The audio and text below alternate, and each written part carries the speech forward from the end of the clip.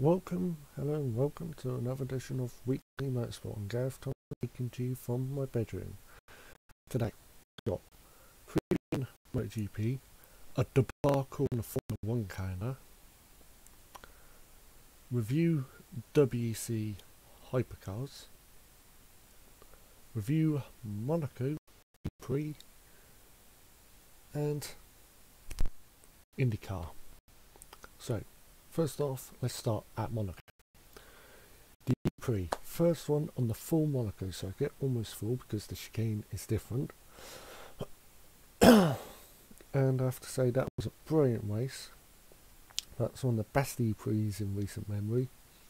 Formula E had done the right decision in my mind to race on the Grand Prix layout. I wish they would have done it fully and given us the exact same layout, because then we would know the difference on that time between Formula 1 and Formula E with the same layout, although Formula E were slower.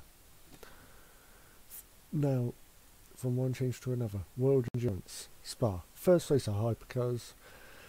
Some people were disappointed about the cars. Just to mention, the road-going cars are also used for racing, except from that they're modified to be with FIA rules. The FIA are the governing body of world motorsport. Obviously, that is basically what has to be done. Before I go more into the video, subscribe to YouTube, Dailymotion, Instagram, Twitter. I'll give you more posts, more videos, and you guys can enjoy more. So, about World Endurance, it was the first of a 6-race season. Once again, Toyota won. Next race will be in June at Portimao, Portugal, on the date where they should have been at Le Mans. That's been put back to August. In between that, they've got Monza in July. They've got Japan in September and Bahrain in November. 6 races instead of 8 because of the pandemic, with budgets being a concern to everybody. Next one on the list is IndyCar. Got the Road Course at Indianapolis this weekend. Practice and qualifying on Friday, the race on Saturday. Change from most races because Indianapolis has got its own unique format for the Road Course. What happens at 500, no one knows. We know spectators will be allowed in the Grand. We don't know if they'll be allowed, but if they are, then we can expect a limit of fans, because in October 10,000 fans were allowed.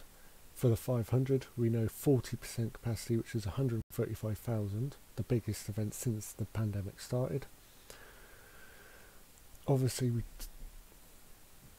still do not know what's going to happen next, but the previous round at Texas, which was a double header, I have to say it was unnecessary to have a double header, and the racing on both days was shit from the start to the finish. Unnecessary for a double header.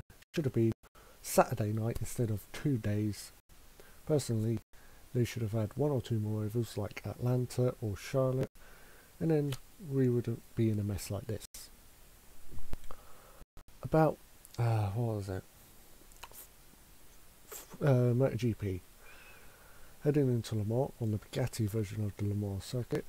Franco Bagnaia leads the title race, but the French people would want 2 people to go ahead: Johann Zarco and Fabio Quartararo. Quartararo basically still should have, and about Quartararo, he should have won in Spain had his arm issues not caused problems. The arm pump is here. Obviously, it is going to be quite interesting to see if everything goes in France. Formula 1. Will Turkey go ahead? That's the question mark. About just under a week ago, Turkey was put on the red list of countries into the UK. Gunter Steiner said it's not feasible to have everyone 6 weeks on the road, and I personally agree with him on that. Will Turkey go ahead? No one knows. Azerbaijan's ruled out a date swap. I can't see that happening. Personally, I don't think it will go ahead, Turkey. We know that the Champions League final has been moved to Porto with a fan limit. We know that some sports have been moved around because of UK red lists. So, that's all I've got to say. I'm Gareth Thomas. I'll be back next Friday. There might be more content around. I will do a special preview show for the Indy 500.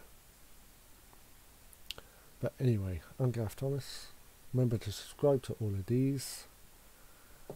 And this is Weekly Motorsport, Gareth Thomas, and it's goodbye.